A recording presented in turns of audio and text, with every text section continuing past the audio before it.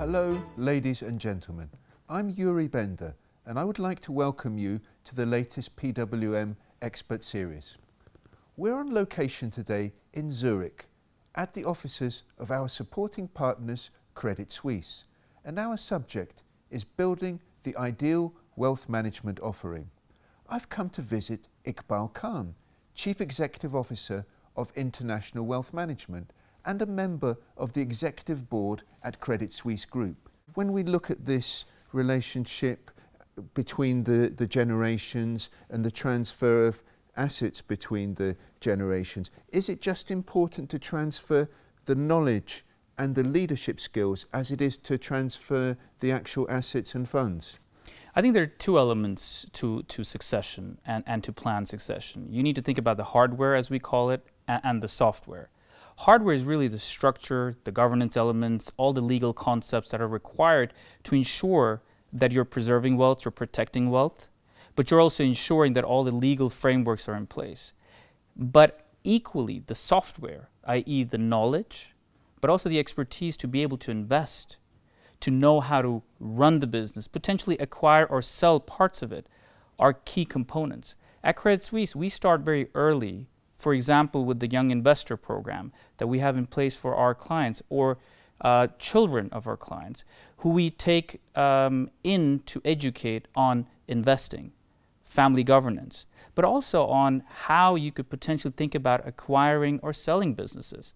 That is one component. We work very actively with the Young Investor Organization, which is an independent organization which we sponsor.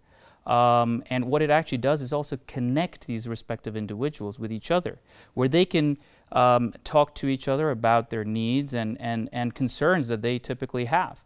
It is very helpful to connect that community with the Young Investor Organization. I'm just coming back from Mexico, where we just had the annual reunion, and what struck me was a question from one of the candidates, which was, help me invest. I don't have a large amount that I can invest myself today, but I do want to learn, and baby steps will help me get there when time comes.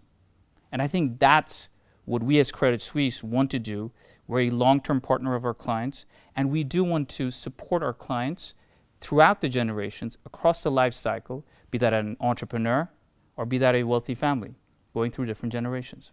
So I'm picking up two strands of thought from what you're saying, Iqbal. You're talking about international wealth management as managing assets, but also being community managers as well as wealth managers. Is it correct to think in that way? I'm really happy that you picked that up. We are enablers at the end of the day. We're not just managing assets.